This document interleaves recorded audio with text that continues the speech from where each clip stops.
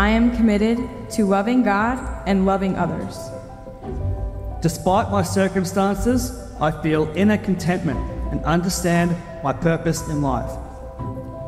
I am free from anxiety because I have found peace with God, peace with others, and peace with myself. I have the power through Christ to control myself. I can cope with the hardships of life because of the hope I have in Jesus Christ. I am slow to anger and endure patiently under the unavoidable pressures of life. I choose to be kind and good in my relationship with others.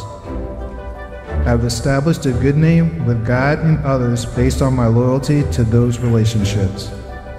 I am thoughtful, considerate, and calm in my dealings with others. I choose to esteem others above myself.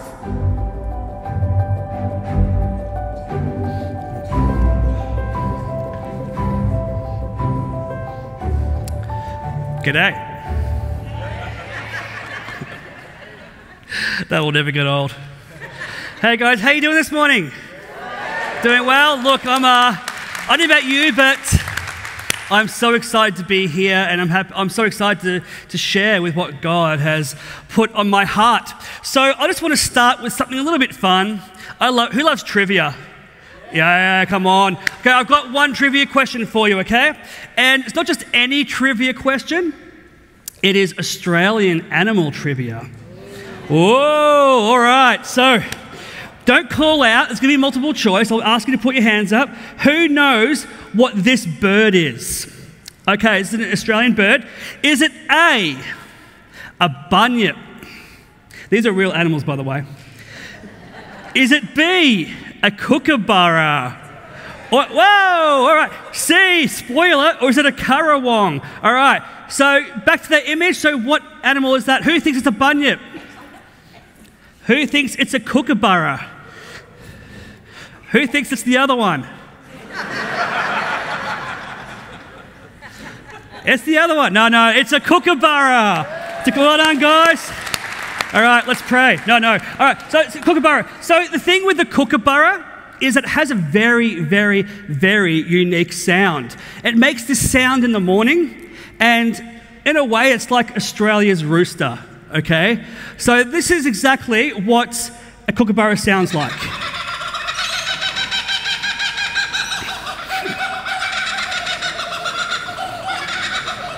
All right, that's the kookaburra sound. So it sounds like a monkey, but it's actually a bird about this big. So the kookaburra is really important because Aboriginals believe, so Indigenous Australians believe, that when you hear the kookaburra's laugh or sound in the morning, it signifies another day of hope. So hope is so important. It's like when you wake up, oh, God has blessed me with one more day. It's hope. It's a constant reminder. And there's one other very common Australian sound that is actually not a good sound, and it's the sound of a bushfire. So here in the US, you guys call them forest fires. We call them bushfires. It's the same sort of deal. And these happen pretty regularly. And in 2009, it was the worst bushfire that Australia has ever seen. And it ravaged my home state of Victoria. And the really eerie thing is that the firefighters would be battling these fires for a good week. And that you'd wake up in the morning and you would just hear nothing. There'd be this eerie silence.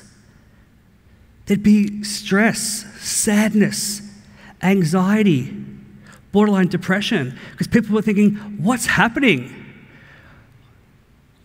Until one day, we woke up and we heard the sound of a kookaburra.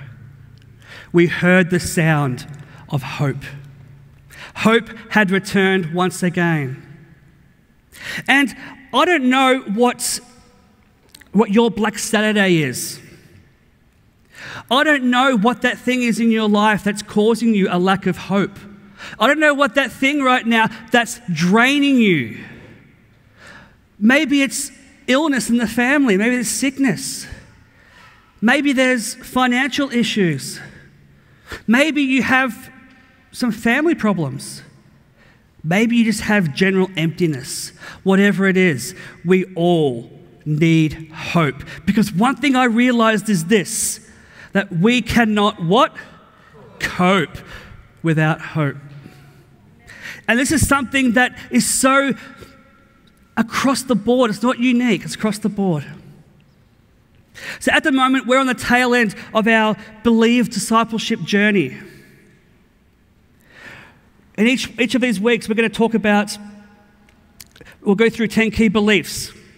We've done that. We've done 10 key practices, and now we're going through the 10 key virtues. And on the door to my left, we have the door that has the key statement on it. And when we walk through that door, when we unlock that door, it helps us understand who God intended us to be.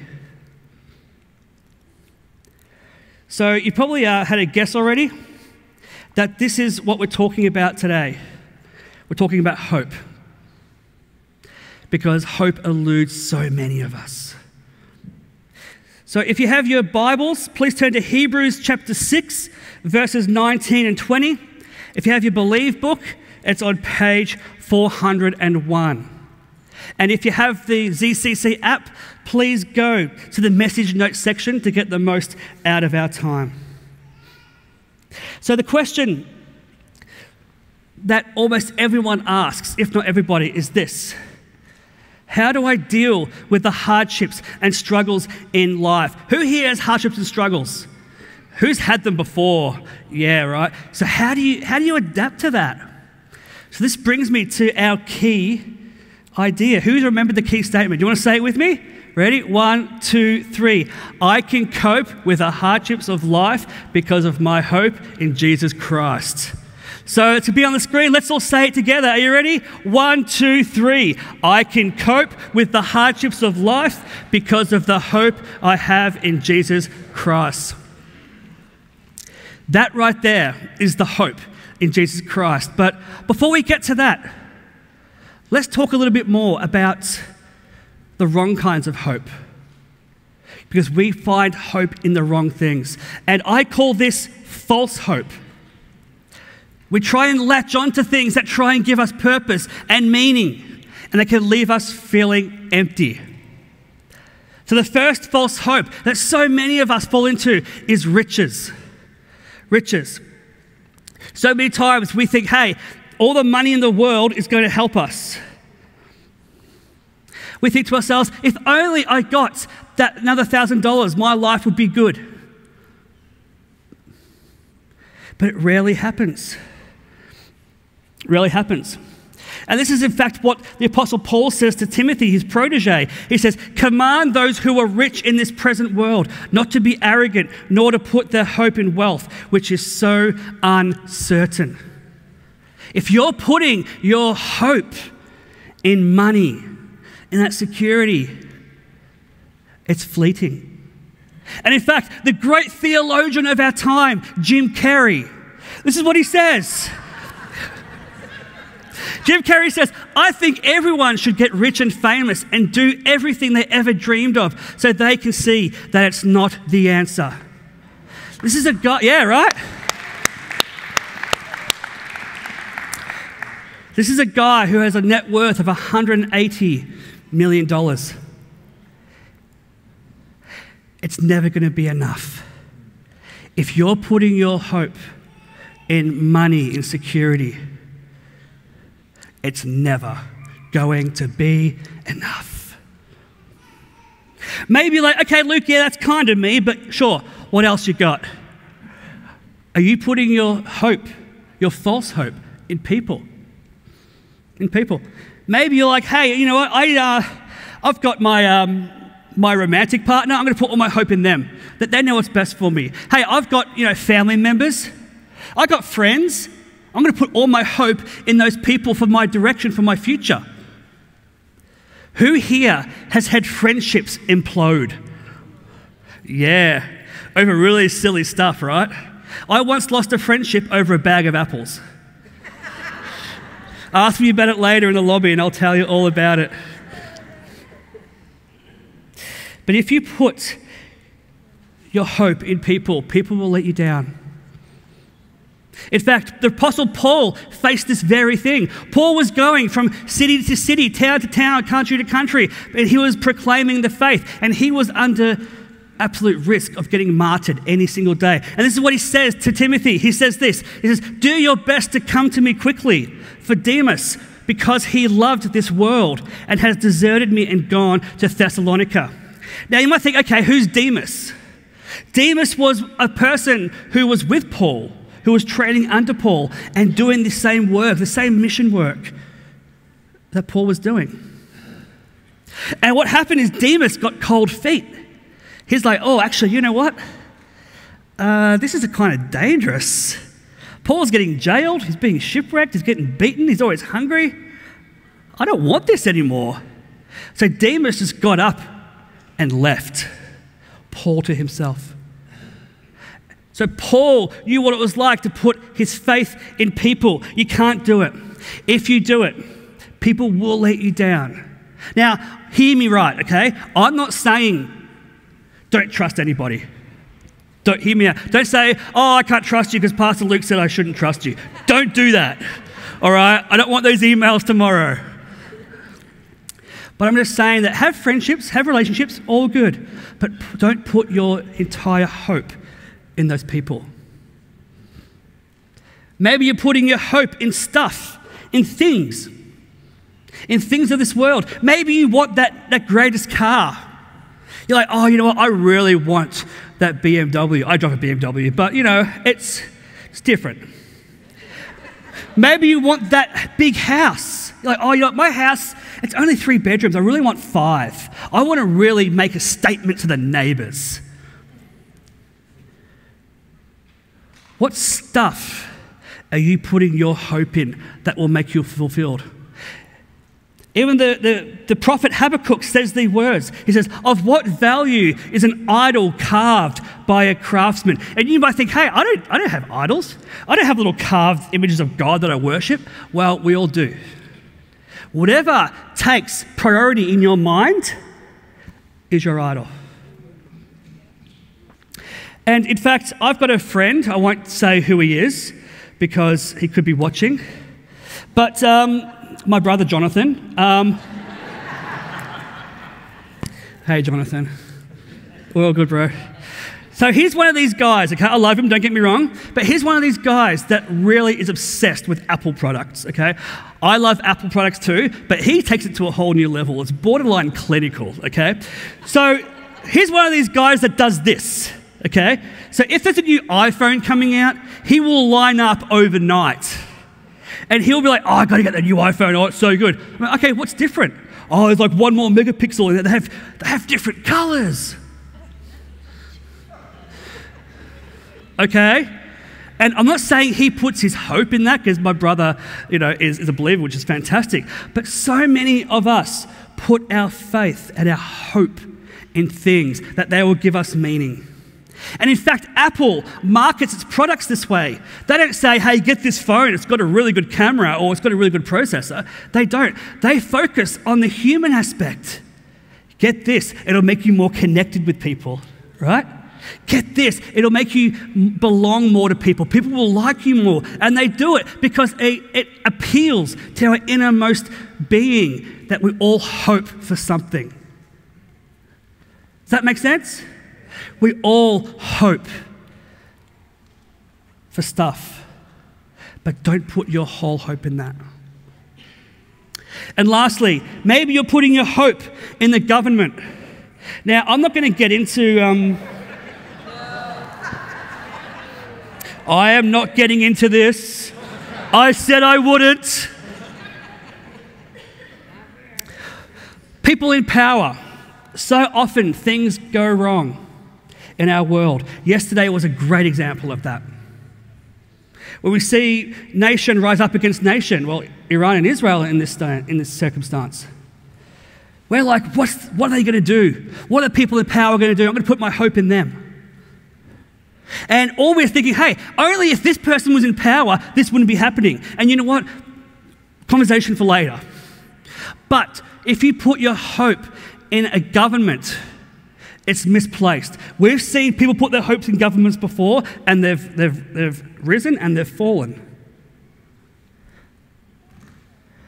Like my home country of Australia, the government has done some pretty horrible things to its people the last 3 or 4 years. Don't put your hope in the government. In fact, Isaiah says these words. He says this. He says, "Woe to those who go down to Egypt for help. The Egyptians are mere mortals and not God."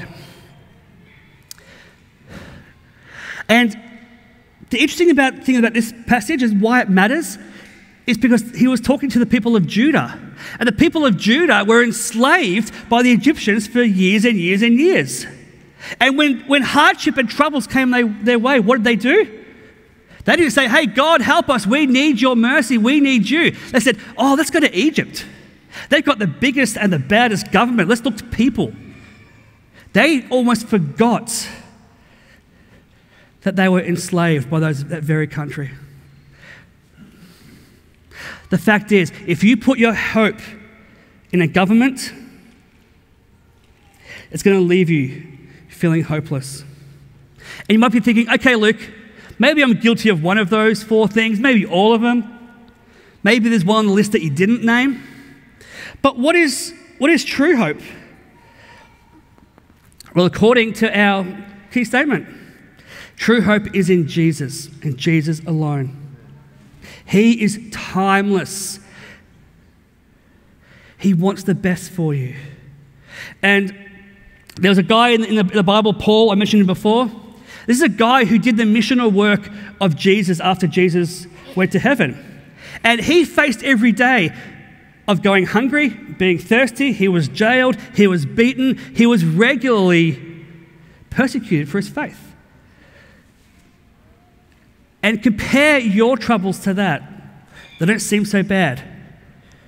But Paul, who had every reason and every excuse to not be happy with God and say, "God, where are you? You have forsaken me. I have no hope." This is what Paul says. He says these words in 2 Corinthians. He says, "Therefore, we do not lose heart. Though outwardly we are wasting away, yet inwardly we are being renewed day by day." Get this part. "For our light and momentary troubles are achieving for us an eternal glory that far outweighs them all. So we fix our eyes not on what is seen, but on what is unseen. Since what is seen is what? But what is unseen is?" Paul had perspective. Paul knew that what he was going through was only going to be fleeting. He knew as bad as things would get, he kept his eyes focused on Jesus. He kept his eyes focused on eternity. I want us to do just a really, really quick activity, okay? Whether you're taking notes in the app or you're taking notes on your phone or a notepad, or even do this mentally, I want each and every one of us to list the 3 biggest hardships and struggles in your life right now. Even just think about them. Could be anything. And as you write those down, I want you to write down this sentence underneath in bold letters. Underline it, do whatever you want to do. Highlight it, make it colours, I don't care, whatever. These words. "An eternal glory far outweighs them all." No matter what you're going through, no matter the hardships, no matter the struggles, no matter the things that are sucking your hope away, no matter the amount of things that leave you feeling hopeless and empty, there is an eternal glory that far outweighs them all. And that glory is waiting for each and every single one of you. So we have this idea of hope. And in the Old Testament, we hear stories and stories of heroes of the faith, we call them. It's people like Abraham and Isaac and Noah and Jacob and all these amazing people. They were waiting for the Messiah. They were waiting for this Savior to come and save them from their sin. And this is what the writer of Hebrews says. He says this, All these people were still living by faith when they died. When they did not receive the things promised, which was Jesus the Messiah, right? They only saw them and welcomed them from a distance, admitting that they were foreigners. I get that. And strangers on earth. So these heroes of the faith, these people who are waiting for Jesus, they had this hope of Jesus. They had this hope of glory, and they died with that hope. I don't know about you, but my hope can go like this, right? We can be pushed aside so easily and so quickly. And we have to have that hope that we are called to have. And the promises are important to remember. Promises that offer us belonging, connection, direction, but most of all, eternal life. They're the promises that God makes us if we put our faith in Jesus. And now we're like, okay, well, what's the second point? Well, the second point is we have to believe the one making the what? Making the promises. Is Jesus reliable? Maybe you put your faith in him once upon a time. You've put your hope in him. Maybe you've been praying, Jesus, I'm going to put my hope in you. I'm going to put my faith in you right now. Change this tomorrow, right? We put our timeline on God. Who's done that? I've done it. And then we get frustrated and annoyed that he doesn't work in our time. But he always works in the perfect time. Every single time. Maybe you've never put your hope in Jesus. Maybe you're like, you know what, this Jesus stuff is pretty new to me. What does it mean? It means the hope that we're all hardwired to have should be placed in Jesus, because he will never let you down. He will never, ever leave you wanting. Ever. And this is what it comes down to, folks. This. Our hope is in Jesus alone. It's not in any of the other stuff. Alone. I don't know about you, but that is something that I want to hold on to. I've gone through life. I'm only 40, but I've gone through life. And someone like, that's really old. Like my students, I feel so old in front of my students. Someone like, that's really young. But I've gone through life putting my hope in the wrong things. You name it, I've done it. Stuff, absolutely. Relationships, you bet.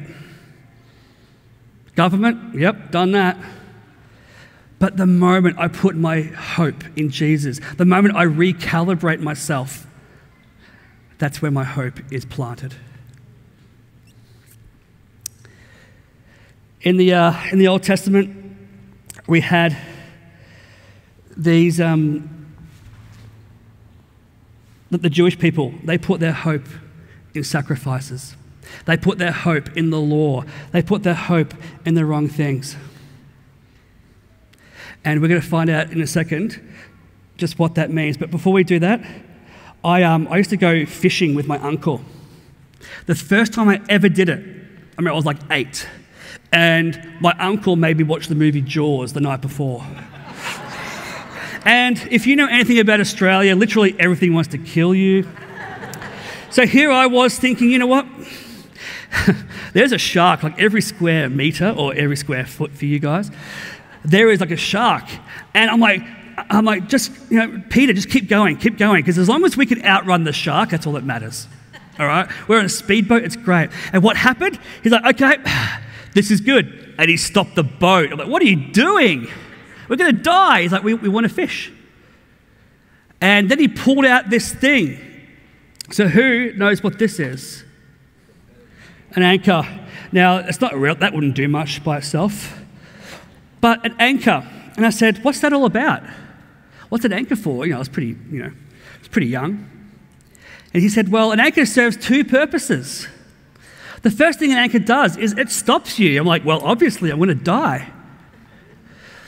But he said, no matter what's happening with the storms on the sea, no matter how rough it is, no matter what the currents are doing underneath the water, this is going to keep you steady and firm and safe. And I was doubting the safe part, but it's true. I was safe from the water. And then he said, Luke, it does one other thing. He said, when you anchor this down to the floor, what happens is you have an equilibrium. You can see the horizon perfectly. And it stays that way. So you can see what's coming ahead. And I thought, well, this is pretty cool. So anchors are a good thing if they're used correctly. And this reminds me, we all need to have an anchor in our lives that we drop every now and again and say, hey, I'm going to put my hope. I'm going to drop everything down there. No matter what's happening around me, no matter what the storms of the seas are doing, no matter what the storms in the sky are doing, no matter what the current is happening, I want to stay still and I want to see you, Jesus. And in fact, the writer of Hebrews says these words. He says, we have this hope as an anchor for the soul, firm and secure. It enters the inner sanctuary behind the curtain where our forerunner, Jesus, has entered on our behalf. So can we go back to the last slide, please, Larissa? Okay. Who saw that verse? That's your memory verse. Do you want to say it out loud together? 1, 2, 3. We have this hope as an anchor for the soul, firm and secure. It enters the inner sanctuary behind the curtain where our forerunner, Jesus, has gone on our behalf. So do you remember what I said before about the people putting the sacrifices and their hope in sacrifices? This is important. This matters because the way this would be done is there'd be a temple and there'll be a room called the Holy of Holies, which is the one room where God was, right? And separating this room wasn't a door, it was this big, heavy curtain or veil. And this was because, well, we can't approach God, but there was a very physical and metaphoric barrier between us and God. We could not approach God because of our sin, of what we have done. So when Jesus died, it says he was the forerunner, he went before us. When Jesus died, when Jesus gave up his spirit, the veil was torn in two. The veil, the curtain, was gone. And this matters because we now have access to God. We didn't have it before. We didn't need to sacrifice every year anymore. We have access to God, and we can anchor our hope in his promises and what he has said. I don't know about you, but that makes me pretty excited. I was raised in the church. My parents were in church leadership, and I was playing church for so many years. I came to church every single week. I came to youth group every week. I knew the Bible verses, you name it, but it wasn't in here. My hope was anchored elsewhere. And what happened is my dad was going through a court case, and the possibility was he could go to jail. And I was 15. And I'm like, God, okay, I've tried everything else. I'm going to come to you as a last resort. Please keep my dad out of jail. Please, I'll do anything. I'll do whatever you want. I was bargaining with God. We've done that, right? My hope was in desperation. My hope was that God would get my dad out of jail. So I prayed, and then the court case came around. I'm like, you know what? God's got this. The one time I was spiritual in my whole life. And my dad went to jail for 21 months. I was like, God, how dare you? I started putting my hope in other things again.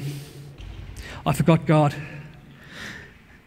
And what happened when I was 16, Easter camp, 2000, I was 16, so do the math, you know how old I am. My mum was like, you know what, Luke?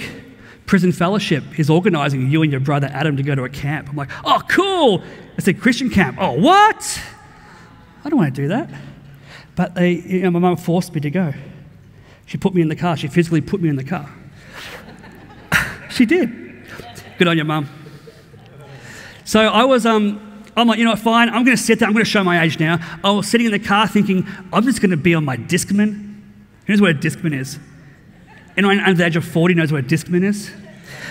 And I was going to call my girlfriend on a payphone with cash. But what happened that night, I was sort of listening to what the youth pastor was saying, and he was talking about hope. And I'm like, you know what? I've heard about Jesus a million times. I've heard about the sin stuff a million times, but you're talking about hope now. That's what I want. That's what I want. The hope that I was placing in other things was failing, and I finally admitted it. And before I knew it, I was up the front and I was worshiping Jesus. Because the hope that he offers me, not just in life, but in eternity. I don't know about you, but that is what I want. That's what I need, and that's what we all need. Amen?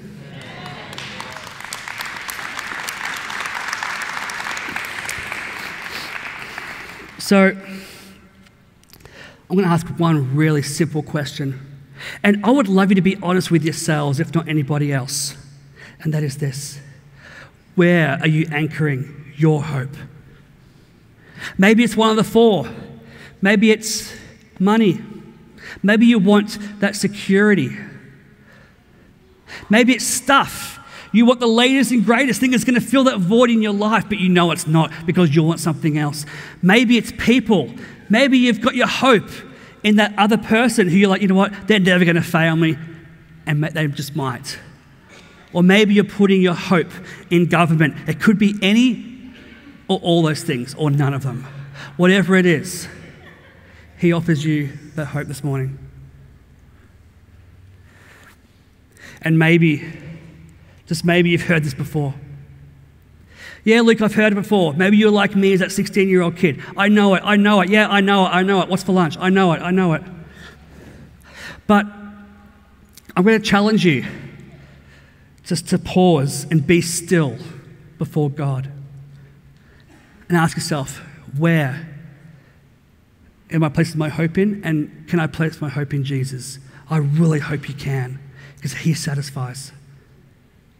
Maybe this is the first time you've ever heard this stuff, and you're like, yeah, you know what, that hope that Luke's talking about, I want that hope. How do I do it? It's pretty easy. We're about to do it in a second. But the fact is, no matter where you are, whether you're here or at home, you can say yes to Jesus. You can say, yes, I want that hope that you offer. What's happening right now is not working, but I want what you're offering, Jesus. If that's you, I would love to lead you in a prayer. Now, respond in your own way.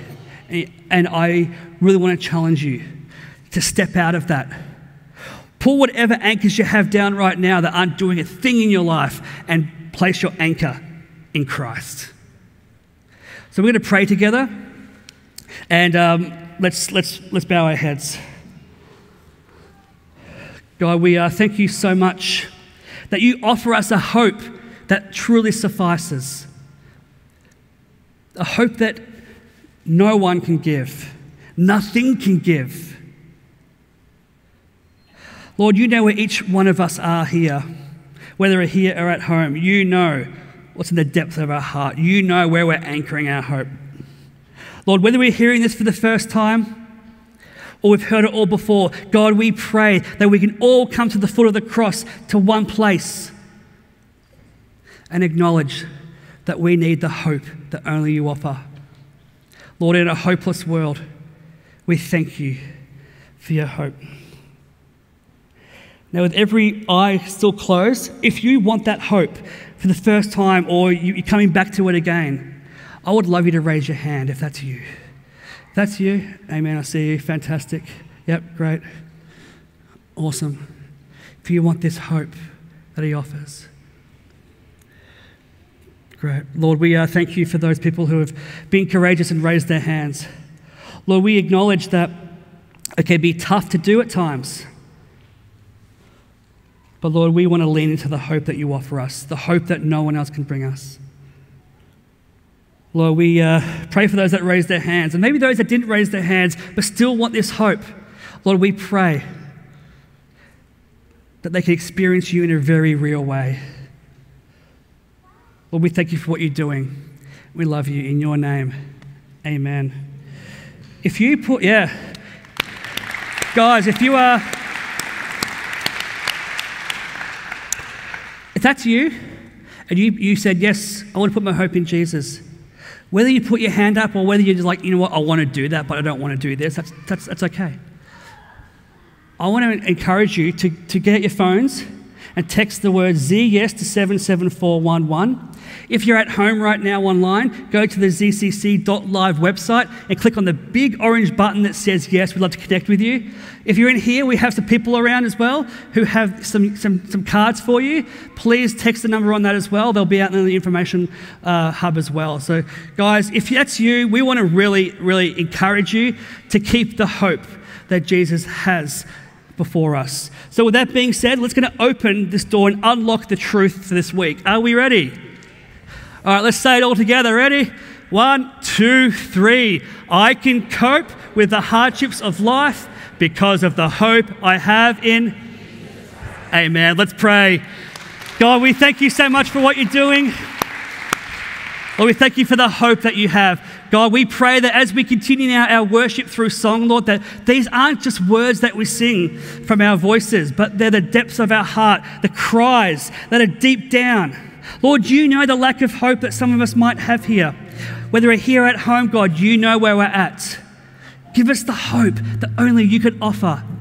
Help us to walk through that door and to unlock the truth, that we can cope with the hardships of life because of the hope that you offer us.